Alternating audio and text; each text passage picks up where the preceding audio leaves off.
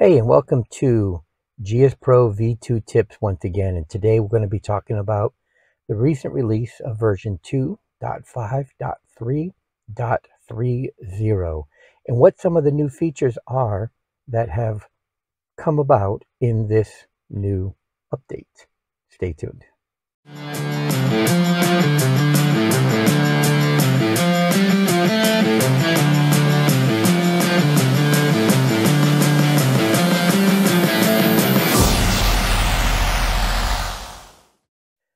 All right, in this new release, it's packed with a bunch of fixes. As you can see, the list is there. But most importantly, now you can see that we have some additions. We've added 3 new courses to the Operation 36 list of items. Let's take a look at those. Operation 36, now we have Central Park South, Central Park North, and Serenity Falls. So we have a total of 6 courses for the Operation 36. Next on our list is going to be the GSPro Handicap system, or the GSP HCP. The GSPro Handicap is currently in beta, and it's likely to be tweaked as we go forward for bugs and other general formula changes. It's only going to count on 18-hole stroke play rounds. That's currently the only ones that are supported, not 9, not match, not Stableford. Stroke play, 18 holes. The current round handicap is calculated based on a formula that takes into consideration the difficulty of the course. Now keep in mind, the course difficulty is subjective based on the course designer's thought process and how to determine slope and rating for the course that they are designing. It's also going to be a blended handicap. It's going to be based on the 6 best rounds over your most recent 30 rounds. As of right now, it's a pretty basic calculation. Now, the one thing to keep in mind is that if a player has less than 6 rounds, it's still going to calculate a handicap using those particular rounds.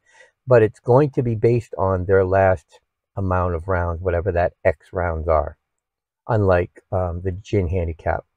Also keep in mind, this is a local database friendly item. So if you have a friend that comes over, say his name is Harry, and he plays 25 rounds and gets a GSP handicap, you accidentally delete Harry. If you recreate Harry, Harry will no longer have a handicap because the system and the local database truly believes that Harry is a new person.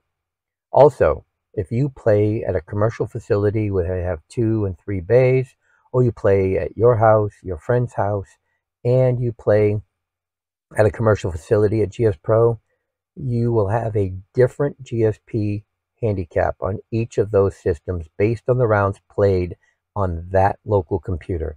It does not upload to the cloud and know that you are you in various different places where GSPro is installed.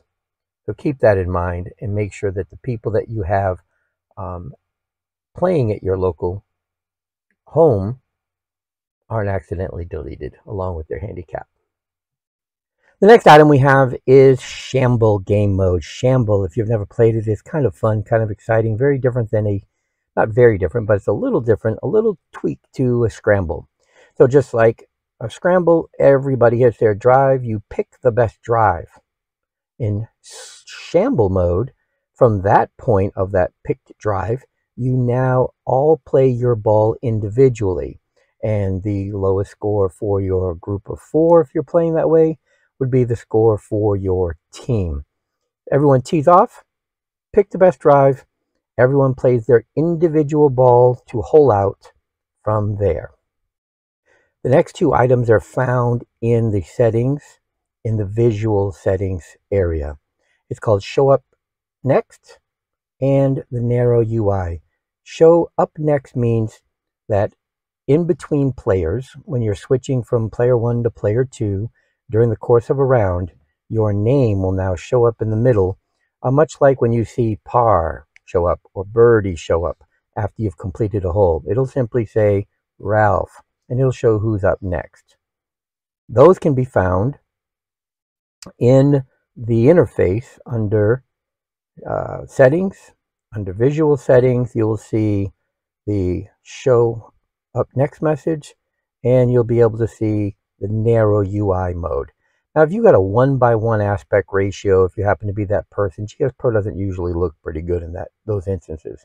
So you have an interesting configuration where you're not a 16:9 or a 4:3, and you end up in 1:1.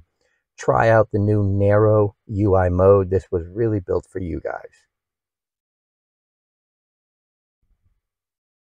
And with that, I'll leave you to read the list of what things have been fixed. Head to the range, previous, online, etc.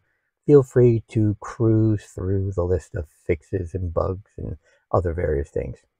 But until next time, hit them straight. And please, don't forget to subscribe down below and give me a like, give me a thumbs up. Appreciate all the love. And we'll see you again on GSPro V2 Tips. Until then, hit them straight.